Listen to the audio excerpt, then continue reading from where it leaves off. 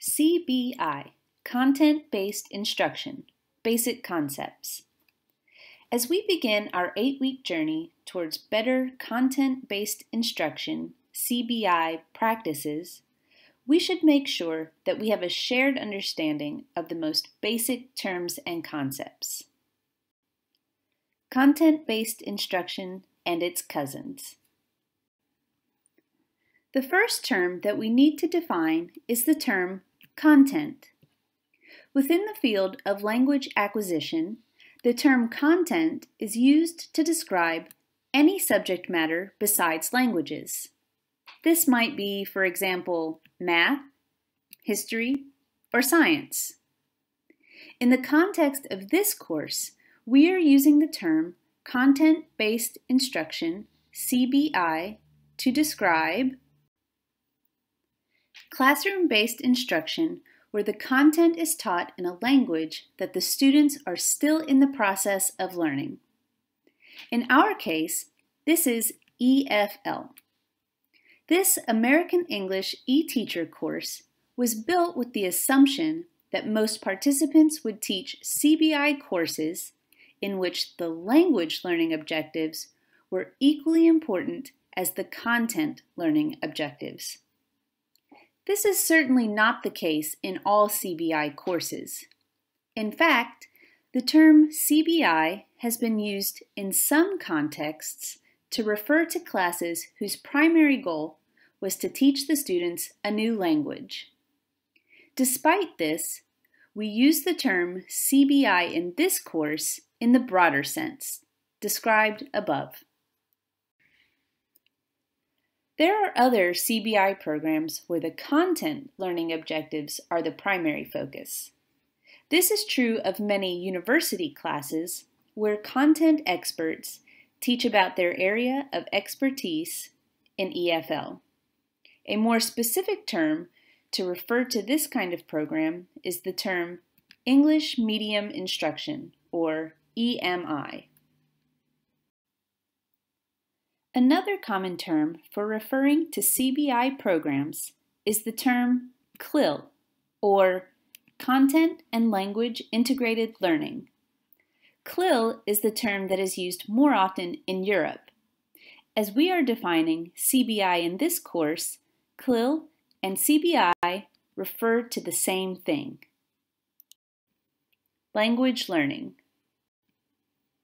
Most EFL classes teach students new words to express things that they already know how to express in their first language. In CBI classes, by contrast, it is often not only the words that are new to our students, but also the concepts that they express. Additionally, we teach them to do new, more academic activities with language. When we teach students to debate, for example, or write a compare and contrast essay, we are asking them to express themselves in English in ways they have never done before.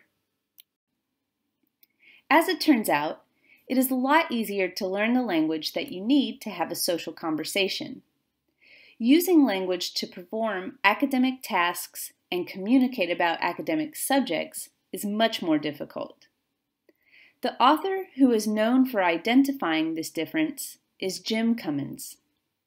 Cummins worked with immigrant children in the United States who were placed into content classes taught in English. Cummins noted that many children quickly mastered social interactions in English while still facing serious linguistic challenges at school for many more years. Cummins coined terms to describe these two kinds of language acquisition. BICS, Basic Interpersonal Communicative Skills, refers to conversational fluency in a language, while CALP, Cognitive Academic Language Proficiency, refers to students' ability to understand and express, in both oral and written modes, concepts and ideas that are relevant to success in school. While BICS can often develop fairly quickly, CALP is known to take between 5 and 7 years to develop fully. Learning content. Learning new concepts and new language at the same time presents CBI students with a dual challenge.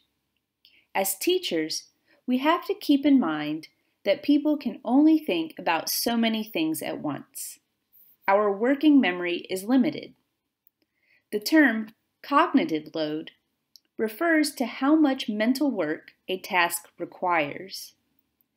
Cognitive load theory recommends that learning tasks be created so as not to overload learners' working memory. As CBI instructors, this means that we must be aware of which parts of our tasks are difficult, and we need to structure lessons so that students are always focused and able to achieve the objectives we put before them.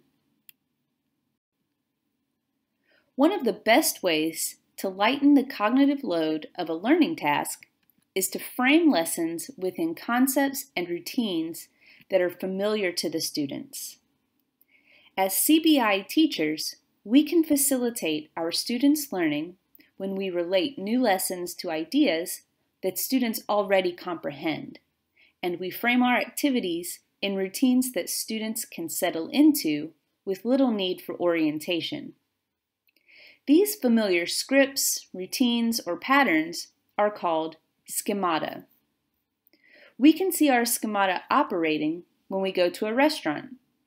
We know what a waiter is likely to ask us when he comes to our table, and this helps us know how to respond, even if we cannot hear the waiter very well.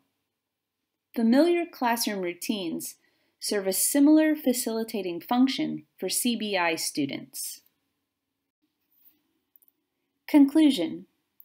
This reading introduced you to several terms that you should become familiar with: content, content-based instruction, CBI, English medium instruction, EMI, content and language integrated learning, CLIL, basic interpersonal communicative skills, BICS, cognitive academic language proficiency, CALP, cognitive load, and schemata. It also briefly discussed some applications of these ideas to lesson design. Here are the references used for this presentation.